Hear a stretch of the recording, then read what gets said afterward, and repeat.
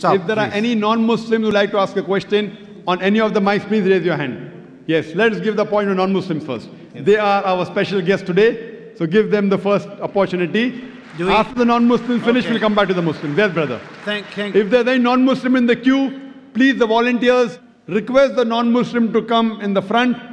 They can break the queue. This is the rule of the question and answer session with Dr. Zakir Naik. Let's start with number 5 there, non-Muslim there. Are they non-Muslim there? All right, please. Okay, fine. If there's non-Muslim, come on the microphone. Hello? Yes, go ahead. I am Saji George. I am working with Saudi Ojar. I'd like to ask you one question. Do you believe in Holy Spirit? Thank you. Brother asked me the question, do you believe in Holy Spirit? I'll ask you, what do you mean by Holy Spirit? The word, no, do you believe in God? I believe in God. What is the definition of God is important. If you say Holy Spirit like what the Christians believe, I say no. No. Yes. If you want to say in Archangel Gabriel, yes, I believe in him. I believe in the angels. I believe, but the Holy Spirit like the way the Christians believe, no. But the right way, if you say angel, yes, I believe in the angels.